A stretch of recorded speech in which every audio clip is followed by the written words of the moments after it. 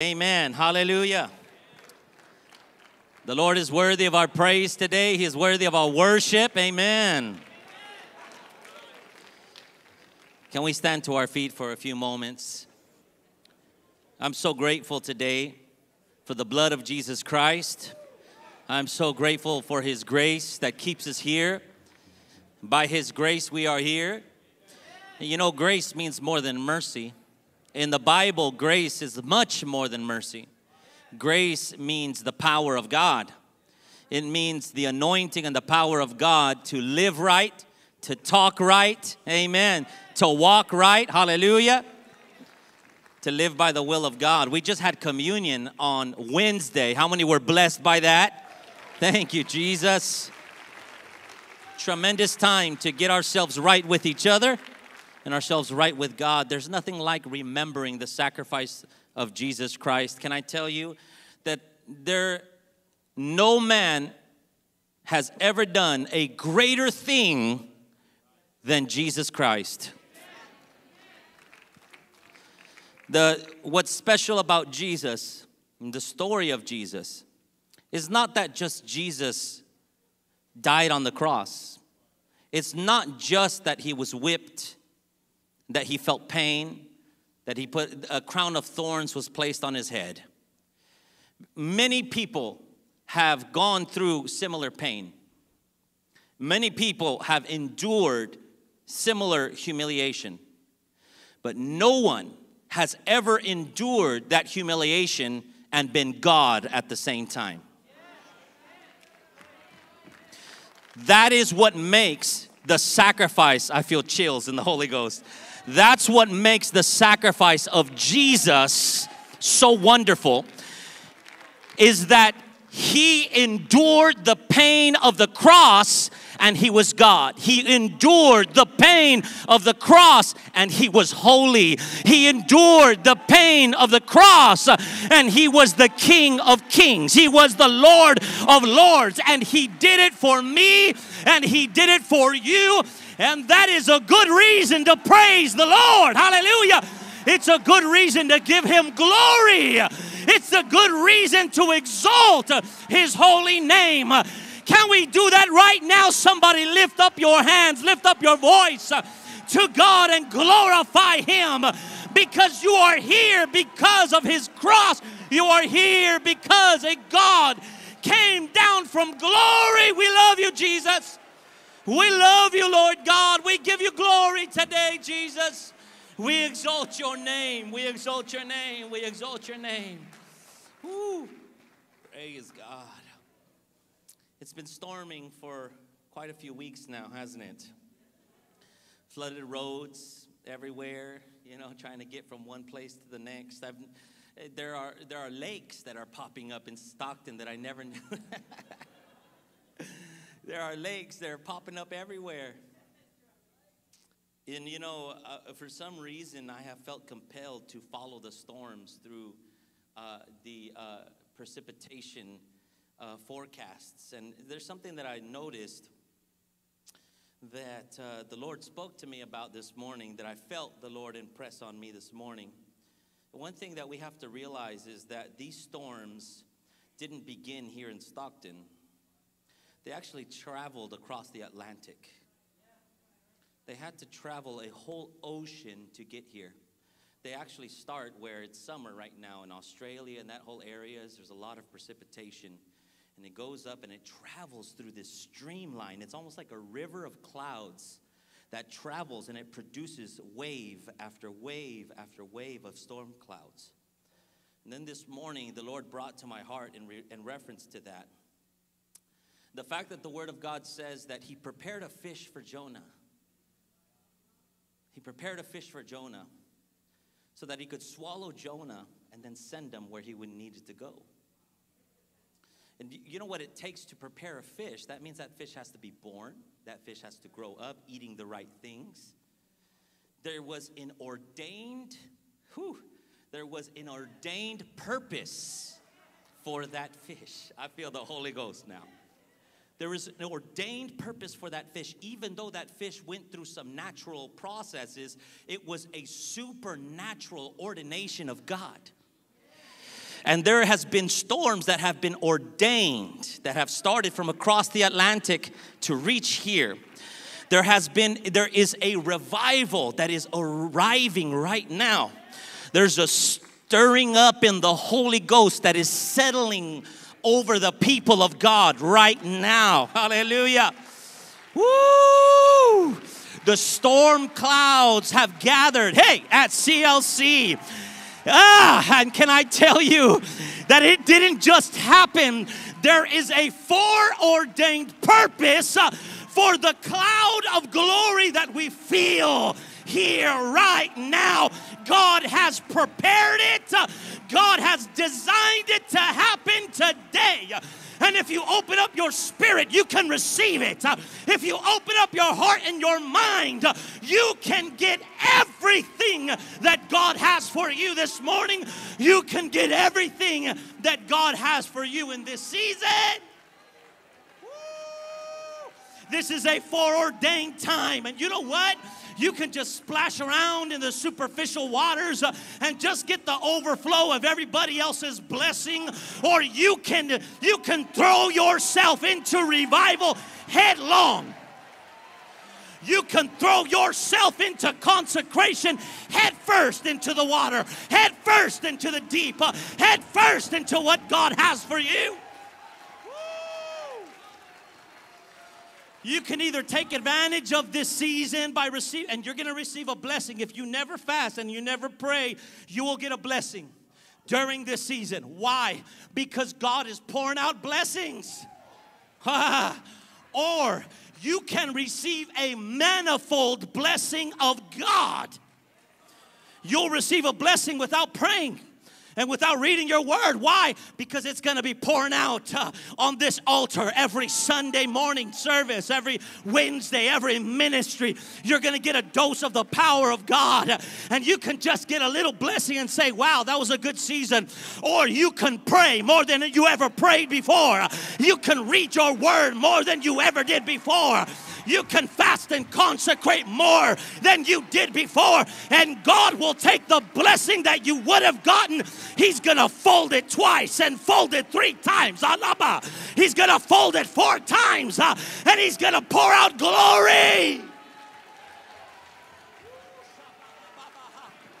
This is not just going to be a revival of miracles and the supernatural and the gifts of the Spirit. This is going to be a revival of hunger. It's going to be a revival of a drive that takes you to the prayer room and gets you a hold of God and opens up the windows of heaven. Hey. Out on your personal life, and then it's going to overflow onto your family. It's going to overflow in your job. You're going to be speaking in tongues in your job. You're going to be speaking in tongues while you drive.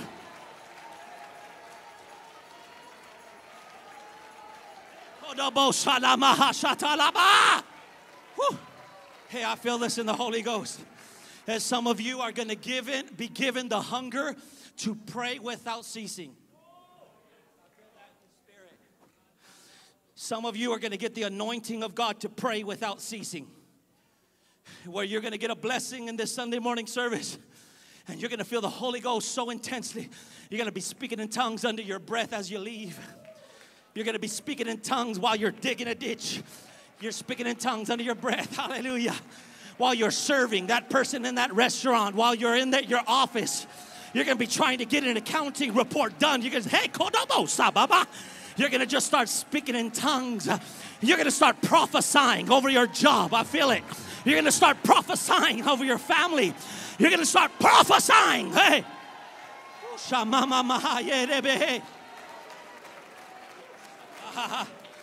Yes, some of you, you're going to be in your home thinking that God wants you to rest. He wants you to rest after a long day's work. But then you're going to get quickened in the spirit. Quickened to get up off of your sofa and get in your car, and God's gonna have you driving around your block. He's gonna drive you around street corners, interceding for people. Why? Because God is pouring out blessings. He's pouring out blessings.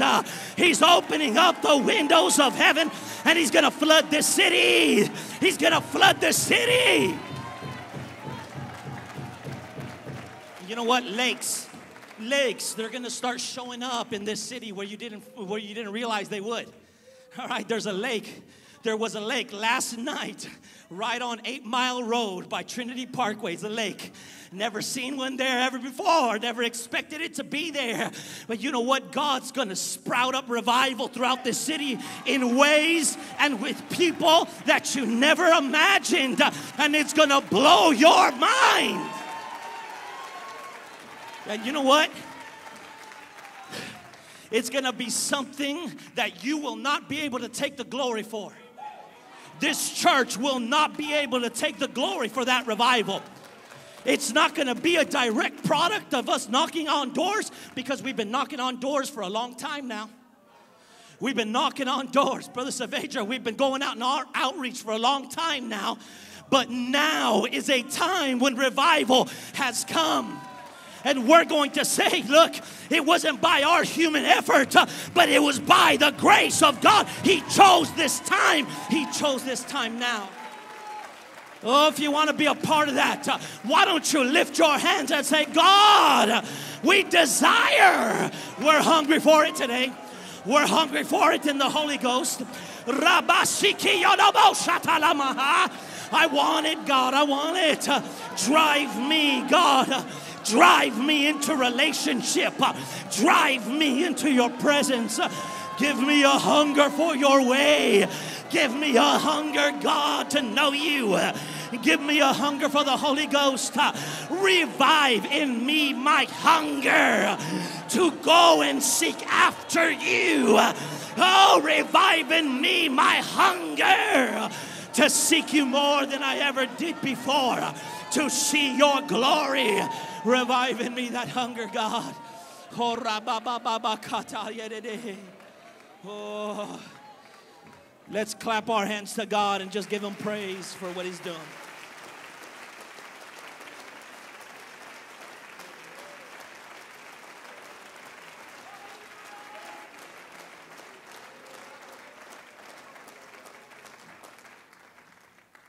Now to get into the preaching of the word. Hallelujah. Numbers chapter 25, verses 1 through 9. I need the grace of God today to speak everything that He's placed in my heart to share. Actually, let's start in Numbers chapter 22, verses 1 through 4. I want to talk about the Word of God. I want to speak the Word of God to place in us, renew in us, a sense of loyalty for the kingdom of God. A sense of loyalty to the Word, to God's way, and not our own. Today, I want to talk about being fruitful by the power of God, and the power of God to be fruitful. 22, verses 1 through 4. Then the children of Israel moved and camped in the plains of Moab on the side of the Jordan across from Jericho. Now Balak, the son of Zippor, saw all that Israel had done to the Amorites, and Moab was exceedingly afraid. Somebody say, they were afraid. Moab was exceedingly afraid of the people because they were many. And Moab was sick with dread because of the children of Israel. They were so scared, they were sick. They were sick of fear. The fear had crippled them. You know, there's a kind of anxiety that's diagnosed medically. And as a result of anxiety, oftentimes individuals get IBS, irritable bowel syndrome. You know what that means? That means that an individual is so anxious that it affects their digestive system. Their physical body is affected. In other words, God gave Moab irritable bowel syndrome because of how much fear, come on, they had for the people of God. That's amazing. Can I tell you that Satan is afraid of you? The enemy is sickly afraid of what the people of God can be if we just believe his word. Thank you, Jesus. Verse 4, so Moab said to the elders of Midian, now this company will lick up everything around us, as an ox licks up the grass of the field. And Balak, the son of Zippor, was king of the Moabites at the time. Lord, Father, we come before your presence, Jesus. We thank you for the Holy Ghost. We thank you for the anointing, God, your spirit that's here in this place. You have anointed us, God, to open up our ears. You're empowering us to open up our ears and understand your word, God. You are empowering us to receive your word and be transformed by it. Take us from glory to glory today as we receive your word. As we see you, God, by the revelation of your word, transform us into the same image, God. That we would become more like you, and in becoming more like you, we do what you do. Pour out the miraculous today. Oh, pour out the supernatural, God, in our midst. Anoint my heart and my mind, God, to be precise in the spirit, to speak directly, God, what you desire your people to hear. And we will be sure to give you all the honor and the glory forever, God, because you are worthy. And only you are worthy of all the praise. Why doesn't somebody give a hand praise to the Lord and just thank him, be grateful for the move of the Holy Spirit? We love you. We love you. We love you, we love you, we love you. We thank you, Jesus. Amen, amen. You may take your seats today. I want to go now to chapter 25, verses 1 through 9. The Word of God says here in the same book of Numbers, now Israel remained in Acacia Grove, and the people began to commit harlotry with the women of Moab.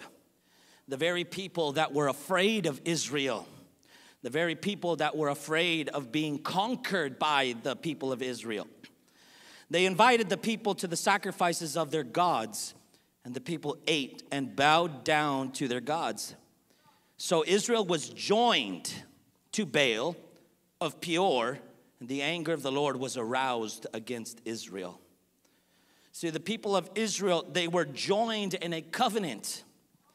They were joined in covenants, in pacts through marriage to Baal of Peor. Why? Because Baal was the god worshipped by the Moabites and the Midianites.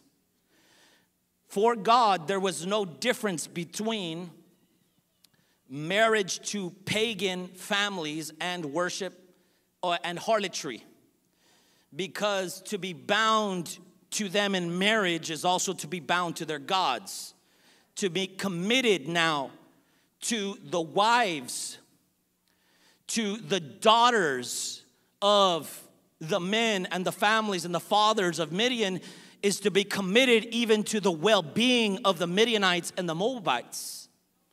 Because family marriage or marriage in those days, it's a little bit less that way today, but marriage in ancient times was not just a marriage between two people, it was also a marriage between two families. Two clans. They were connected to each other, and they were committed to each other's well-being. That means that men among the Israelites and families and clans among the Israelites were binding themselves up to the well-being of the Midianites and the Moabites who did not have the fear of God. Help us, Jesus. Then the Lord said to Moses, take all the leaders of the people and hang the offenders before the Lord out in the sun, that the fierce anger of the Lord may turn away from Israel. There's a lot that goes into the judgment of God. God never judges a group of individuals without being justified for that judgment. That is one thing that we have to assume upon the text. Many times when reading things like this, our perception might be that it is a cruel thing. But we know that everything that God does is good. And many times Scripture is not concerned with giving you the details as to why He enacts a certain judgment. He gives you the basics of the story. But what we assume here is that their worship of Baal during that time, and what we know of the worship of Baal is actually that it was a very cruel and a very, not just pagan, it wasn't just as simply as worshiping other gods, but there was a lot of cruelty involved with the kind of worship that the pagan god Baal expected, amen, of the people. And let's go to verse 6. And indeed, one of the children of Israel came and presented to his brethren a Midianite woman in the sight of Moses and in the sight of all the congregation of the children of Israel who were weeping at the door of the tabernacle of meeting. Now when Phinehas, son of Eleazar, the son of Aaron, the priest, saw it, he rose from among the congregation and took a javelin in his hand. And he went after the man of Israel into the tent and thrust both of them through, the man of Israel and the woman through the body. So the plague was stopped among the children of Israel. And those who died in the plague were 24,000. Then the Lord spoke to Moses, saying, Phinehas, son of Eleazar, the son of Aaron, the priest, has turned back my wrath from the children of Israel because he was zealous with my zeal among them, so that I did not consume the children of Israel in my zeal. Now I want to skip to verse 14. Now the name of the Israelite who was killed with the Midianite woman was Zimri, the son of Salu, a leader of a father's house among the Simeonites. Now, when you see a detail in the Word of God, pay attention, because the details of the Word of God are intentional. It's intentional in what it leaves out, and it's intentional in what it includes. It includes. So it says here that this particular man of Israel, he was the son of Salu, a leader of a father's house among the Simeonites. Simeon was one of the 12 tribes of Israel. This basically is saying that this was not a regular son or a son of the children of Israel. He was a leader that represented a whole group of individuals within the tribe of Simeon. Verse 15. And the name of the Midianite woman who was killed was Cosbi, the daughter of Zur.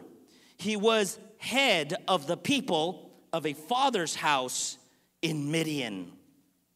Then the Lord spake to Moses, saying, harass the Midianites and attack them, for they harassed you with their schemes, by which they seduced you in the manner of Peor, and in the manner of Cosbi, the daughter of a leader of Midian, their sister, who was killed in the day of the plague because of Peor. Now I want to skip over here to chapter 31. Verse 8. They killed the kings of Midian with the rest of those who were killed, Evi, Rechem, Zur, Hur, and Reba, the 5 kings of Midian. Balaam, the son of Beor, they also killed with the sword. Wow. All right.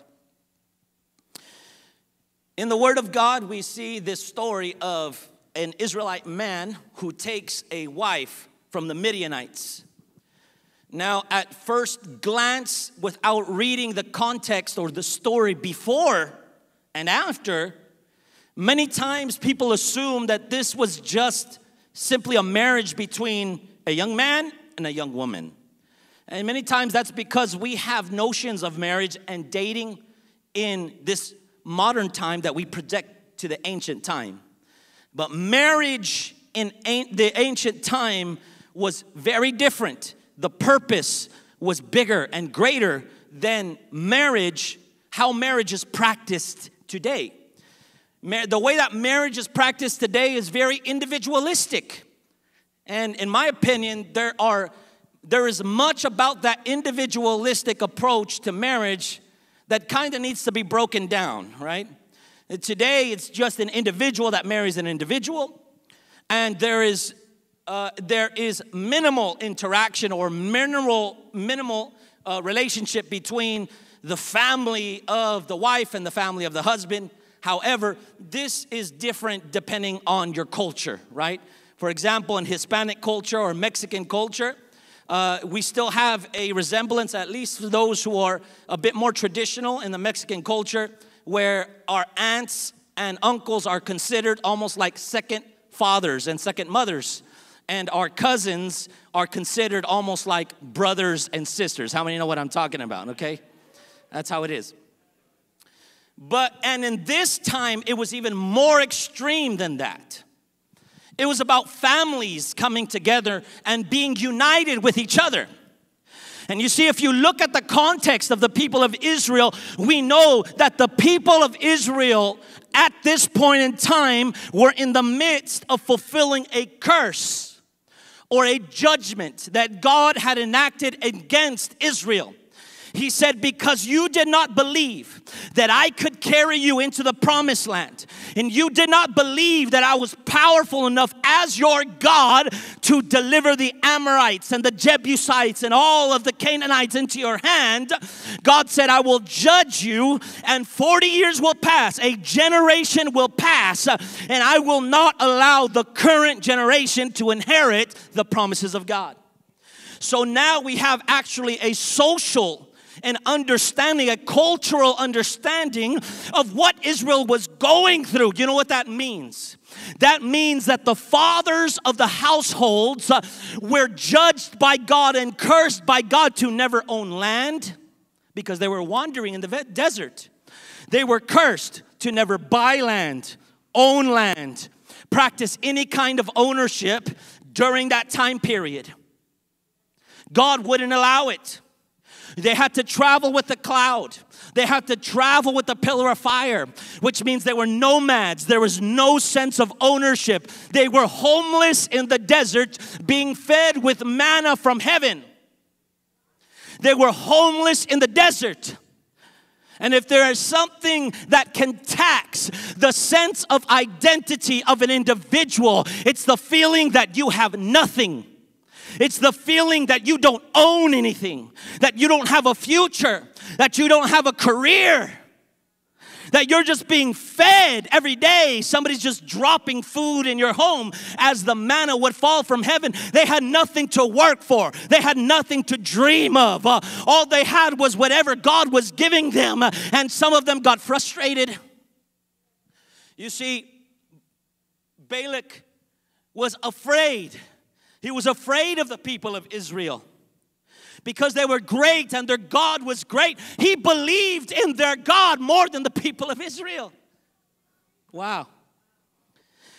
And he tried to curse them through Balaam, the false prophet, but Balaam could not prophesy. He could only bless the people of God. So they devised a scheme. Say, you know what? If we entice them and seduce them with the Midianite women, and they marry themselves to our clans and to our family. You see, this was very enticing for the people of Israel because they did not have property, but if they to the Midianites, then they could have property. Then they could live in their land. Then they could have possessions. That which God refused to give them, they were trying to take a shortcut by their own hand and their own striving. They were attempting to achieve some sort of promised land by their own strength, by their own dreams, by their own ideas. They were pursuing it their way. But how many know you cannot receive the promises of God doing it your way? You need to do it God's way. God had told the people of Israel, be fruitful and multiply. And this is actually very connected. Every time God says, be fruitful and multiply, many times God adds the notion of El Shaddai or God Almighty. That because I am God Almighty, you have permission to be fruitful and multiply.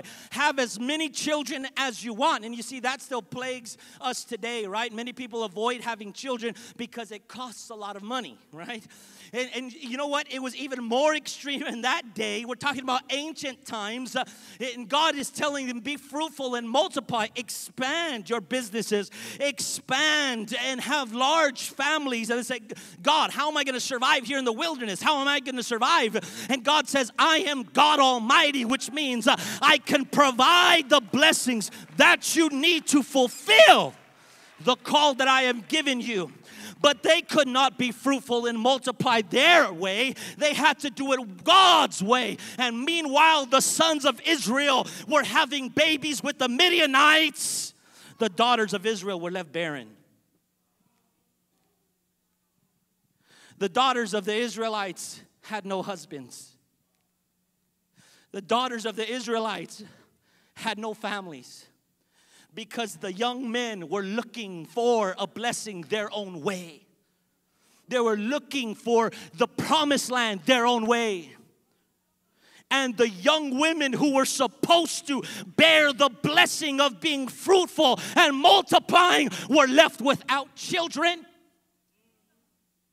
How is it that God gave them a commandment and a blessing? Be fruitful and multiply. I am God Almighty. I can supply your every need. I am the one who gives you your inheritance.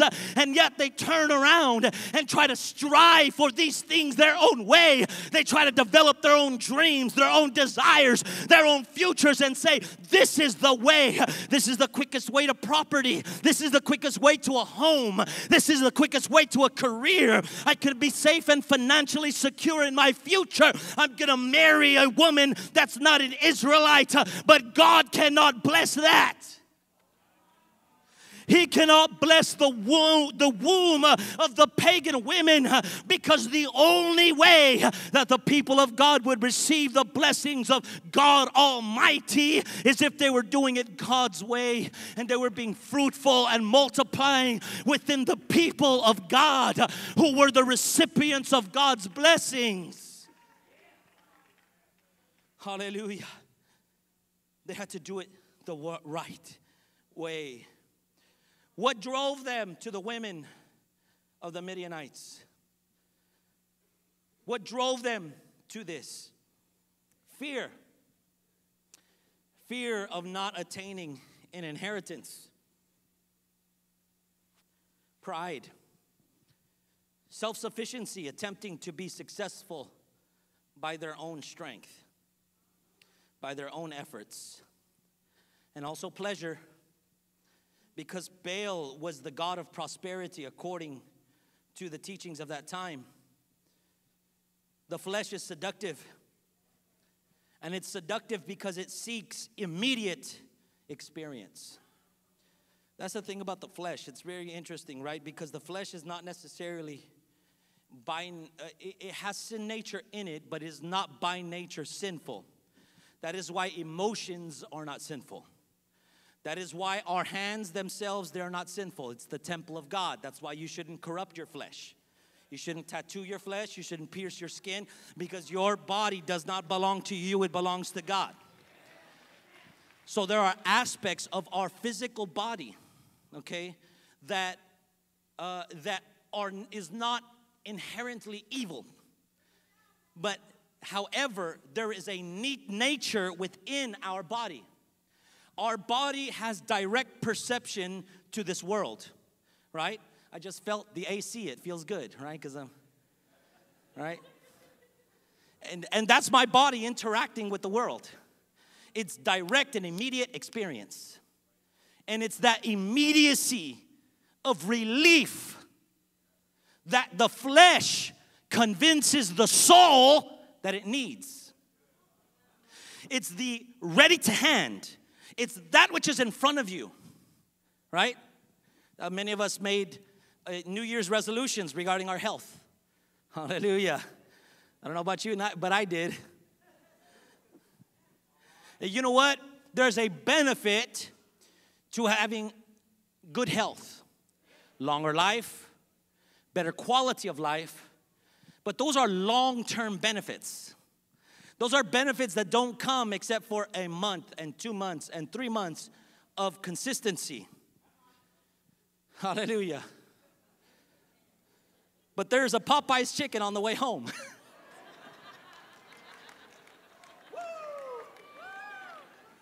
Lord, have mercy. And my Lord, I love me some yendu. Hallelujah. Stocktonites know what I'm talking about. I used to like Flips, but I think they're under new management because it's not the same. And you know what? That meal on the way home is more immediate. It's right here. It's in my wallet. I just got to go through the drive-thru and pay for it, and I can have it now. I can have pleasure now. I can have what my body desires now.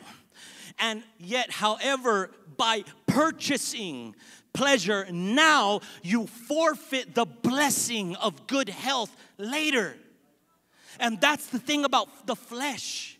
It's the most direct access to experience now. It's the most direct access, and it begins to convince the soul to make decisions based on present perception. And maturing, not just in the things of God, but also in life. This is what young people, you have to understand, right? You are in a journey, Acts 29, and many young adults and many adults are. That was me. Test. I clicked it off. Sorry. The sound men are awesome. That was not you. It was me. You are in a journey of what it means to withhold yourself from accessing pleasure, right? This is your journey in having to do homework. Lord, right? You have to put down things that you enjoy to do your homework, because it's going to feel good and it's going to be a door towards your future to get your high school diploma. Praise God. It's the will of God for you to graduate. But it's so hard to put down those things that you enjoy because it's right now, it's right here. But God is trying to teach you to say no to the pleasures right now, because there's a greater pleasure that will come later of being in the will of God. See, sin works the exact same way. Sin is so enticing and temptation is so enticing because it is right now. But if you give into sin and you give into temptation, you forfeit your meeting with God in the prayer room later. You forfeit meeting with God on a Sunday morning service. Why? Because you were too busy experiencing the sin of this world. You wanted pleasure now. You wanted happiness now. And you see, nature, it tries to imitate this process. Satan, he tries to imitate this process because peace is something that humanity thrives for. And peace is something that God can give. The enemy creates alternative ways of achieving this peace, which is why this world, it's so bogged down and destroyed by drugs, because you don't have to wait for drugs. You can put it in your veins right now. You can smoke it in your lungs right now. But if you can find some way to make God your rest, and when you feel down in your day, when you feel stressed out, if you can find your way to turn the corner into the house of God and pray to the Lord and say, God, I don't know what's going on in my life, but I can't run to no one else but you. You are my rest. You are my joy. You are my peace. You see, if you would take of the sin, you're trying to do it your way. If you take of the drugs, you're trying to do it your way. But if those that wait on the Lord, God has an inheritance for you. He has a blessing for you that you will not be able to contain. Why? Because the land of promise was a land flowing with milk and honey. It was a land of the supernatural. And God has a supernatural move waiting for you. If you just wait. Wait and push back the immediacy of the experience of the flesh. The immediacy of the now. I'm talking about doing things God's way. I'm talking about doing things the way that God has designed it to be. We are not in the time of the people of Israel. So what I am not talking about is some type of physical land that you're going to inherit. What I'm not talking about is a career that you will have. Although certainly because you do it God's way, God can give you a career that's a blessing. Absolutely. What I'm talking about that applies to us today is that if we are going to do anything in this life, if CLC is going to do anything that God can bless, it has to be the apostolic way. It has to be the apostolic way. It cannot be any other way. You see, we have many churches that are striving.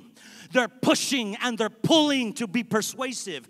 They're pushing and pulling to convince. They're pushing and pulling to be attractive. And they're putting up lights and smoke. And there's nothing necessarily wrong with smoke. I'm not preaching against smoke.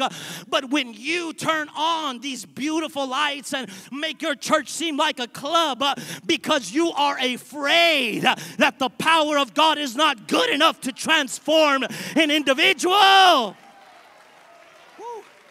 Hey, you see, I'm convinced that a lot of churches, they have amazing praise teams. They have amazing songs, not because they know that God's going to show up, but because just in case God doesn't show up, people can at least say, it was a great praise set. People can say, oh yeah, people were jumping in the altar. Oh, we can say, wow, that was an amazing song. Well, did you hear that soloist? Did you hear that run? They should be saying, did you feel Jesus? Did you feel the power that was in that place? We got too many churches that are trying to do it their way, but there is only one way. It's the way of power. There's only one way.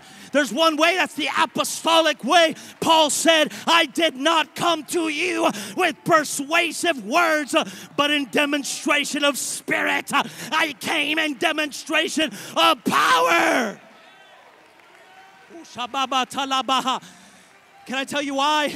Because we, and Pastor said it the other day, we cannot compete with the world when it comes to persuasion. We can't compete with their persuasion. That's why Paul was not concerned with coming with the words of wisdom of man. He only came knowing one thing. I know Jesus Christ and Him crucified. Why? Because there is power in the gospel. There is power in the word. And you know what? Let me tell you one thing. And I want you to record this well in your spirit. We may not be able to compete with the world's persuasion, but the world cannot compete with the power of God. The world cannot compete with the Pentecostal outpouring of the Spirit. Woo! Hey, and I know this. Why? Because when God filled me with the Holy Ghost, my mind said, this is weird. My mind said, I don't understand. But my spirit was on fire with the baptism of the Holy Ghost. My spirit was on fire with power. And though my mind wanted to reject it, my soul rejoiced because I felt the glory of God. Hey. See, you can argue against an idea, but there is no arguing against an experience. And nobody can tell me that God isn't real because I felt Him. I felt Him for myself. I have a testimony. I have a testimony. I know what God has done for me. And you know what? I've tried it my way before. I've tried looking for my own mental health before. But it's when I stepped into the presence of God that everything changed.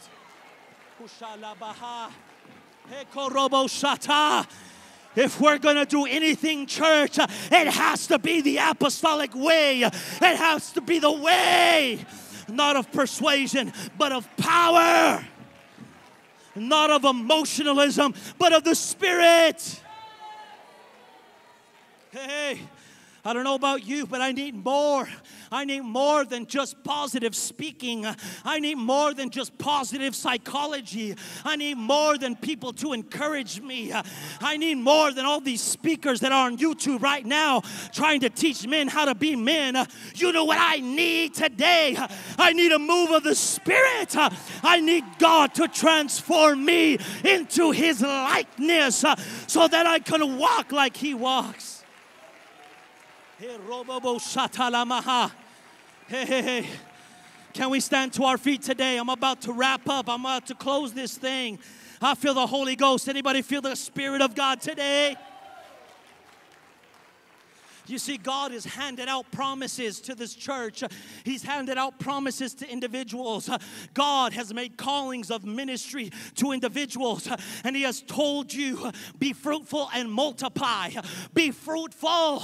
Expand your ministry. Expand your future.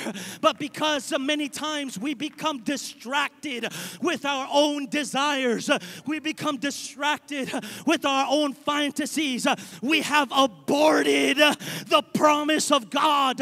We have aborted our ministries, and while we are marrying our own dreams and fantasies, we're leaving the women of Israel barren. But what God wants you to do something today. He wants to bless your life. He wants to bless your ministry. Can I tell you, meanwhile there is life, there is hope. And I come to tell you something. Satan has come to tell you that it's too late, that if you've lost it all. And I've come to tell you today by the anointing of the Holy Ghost, it doesn't matter how old you are. You could be 18, you could be 14, you could be 70. There's still a ministry for you. There's still a ministry. There's still a purpose for your life. Hey. But can I tell you this? From now and on, it's time for you to become loyal to the apostolic way. You need to become loyal to the way of God because God wants you to be fruitful. God wants you to multiply, but it has to happen His way. If we're going to have a move of God this year, it has to be God's way. If we have a move of God in Landmark, it can't be just because we want to put on a performance. We need the power of God. We need the power of the Holy Ghost. We need to do it the apostolic way. We need to do it the way of prayer. We need to do it the way of power. We need to do it the way of the anointing, because words don't break the yoke. The anointing breaks the yoke. Oh God, break the yoke today, Jesus. Break the yoke of bondage to our own ways. Break the yoke of bondage, God, to the flesh. Break the yoke, God, of our own fantasies by the power of the anointing, by the power of the Holy Ghost. Oh, if you want it, can you just raise your hands and say, God, I want to be used by you. I want to know you, God. I don't want to do it my way anymore. I don't want to do it my way. I want to do it your way. If I have a ministry, it's going to be your way. If I have anything in my life, it's going to be your way. I'm done pursuing it my way. If I want a family, I want it your way. If I want a husband or a wife, I want it your way. Oh, my future belongs to you, God. Oh, somebody's got to get loyal to the way of God today. Somebody's got to get loyal to the apostolic way. Somebody's got to get loyal to praying. Somebody's got to get loyal to Jesus.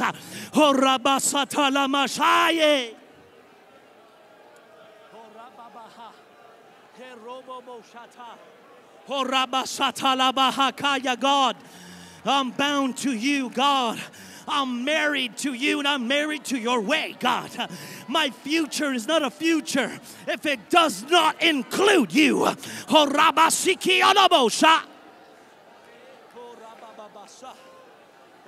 yeah.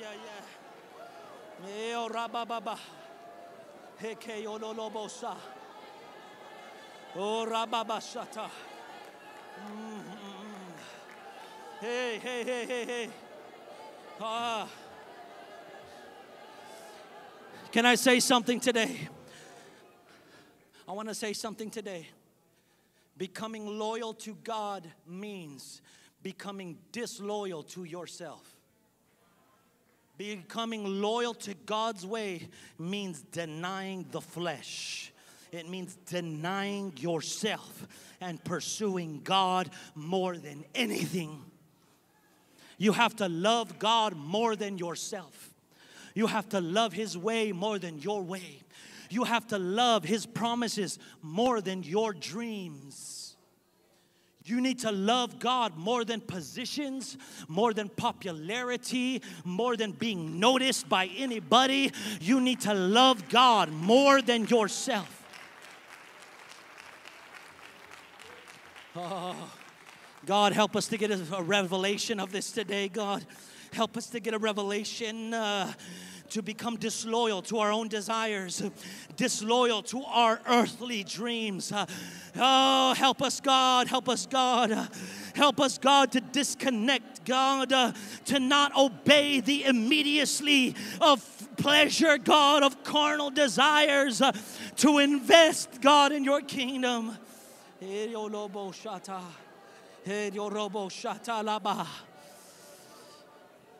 I want to invite you to pray something specific today. Something specific. I want you to pray this. We got to get practical sometimes. I want to invite you to pray. No, you don't have to, but I want to invite you to pray that God would make you more loyal to His word. I feel the Holy Ghost. That God would make you more loyal to the apostolic way. That God would make you more loyal to what He has said about your future. And you know that's going to require a lot of you to release your doubts, right? Because many times we say, "Oh, well, I don't have any dreams. I don't really believe that I have a future. It's hard for me to believe that I have a future." You need to believe the word of God more than you believe you're doubting.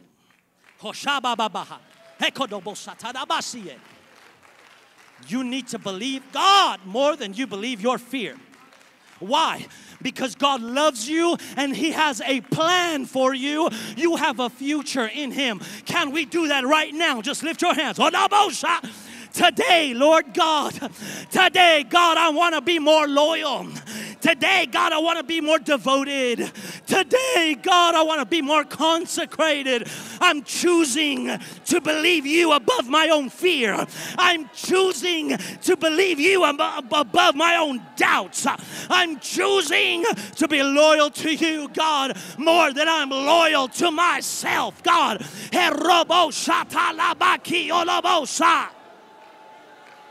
Woo. This is it. This is all I have to say. Somebody receive.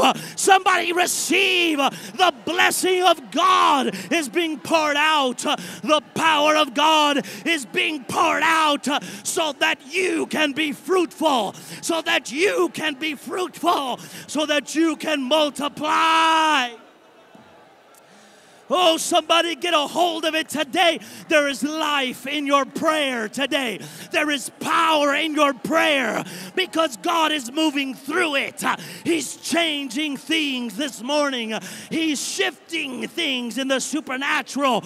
He is shifting things in the spirit.